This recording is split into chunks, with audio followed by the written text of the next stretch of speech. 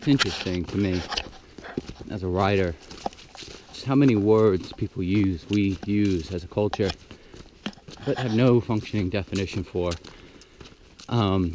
Thinking about free, the word freedom. We're free in this country. It's a free country. What does that mean? Like, what's the definition of being free? So if I personally have my freedom, but I exist in a vacuum, what do I have? Considering I'm nothing without food, water, place to sleep at night, out of the rain, I'm absolutely nothing without it. I don't have freedom in a vacuum. Therefore, freedom would be associated to access to resources and elements that keep our lives and sustain us and move us forward.